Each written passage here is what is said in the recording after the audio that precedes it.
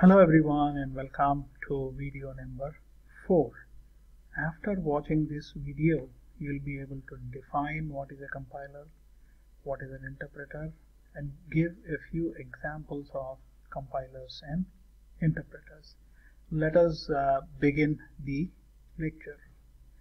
We know that a computer understands only machine language, that is a language of zeros and ones. And a human being does not know machine language very well. It is difficult to program in. He speaks English with a little bit of mathematics embedded in between. That is, a computer expects instructions in machine language and a human can give instructions in English. That is the problem. There is a mismatch. Computer understands machine language, humans speak English. What do we do then? The idea then would be to use a translator in between as shown here.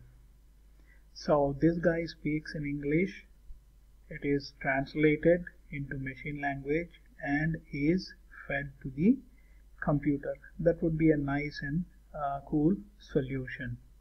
Okay. Now there are two types of translators. One is called a compiler and another one is called a interpreter.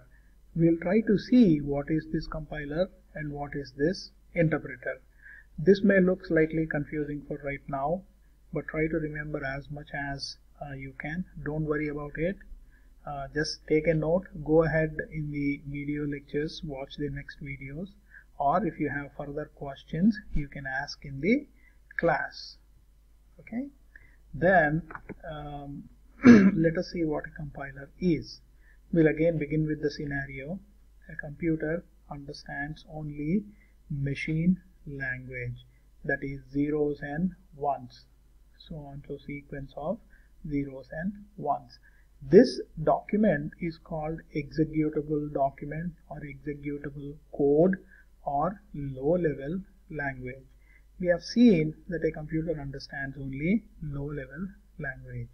And human can understand and speak only in a language that is shown here, that is English embedded with mathematics. Okay, so this document is called source document or high level language, and a machine understands only low level language. In this scenario, a compiler is one which takes a high level language, that is a source code. Whole source code is read and translated into a executable document.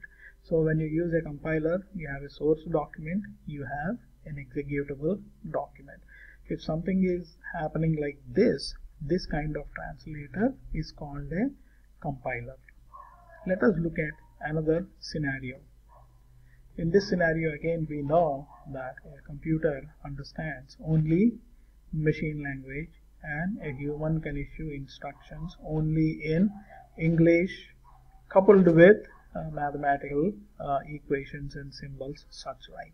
We have seen that this is called source document or high level language. Whatever computer receives is low level language.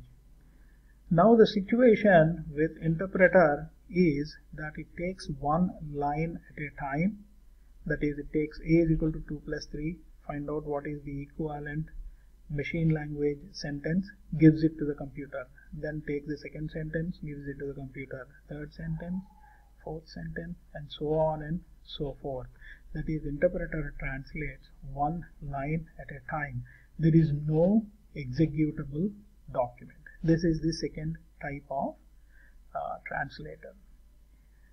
Generally these languages, Fortran or Pascal or C that we are going to study, these are compiled. That is, there is a low level document, there is a high level document.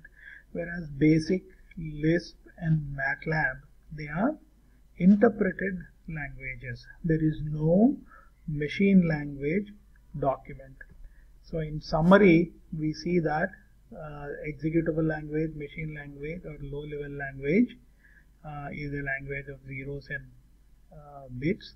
The language in which humans talk is high level language, or we call it source code.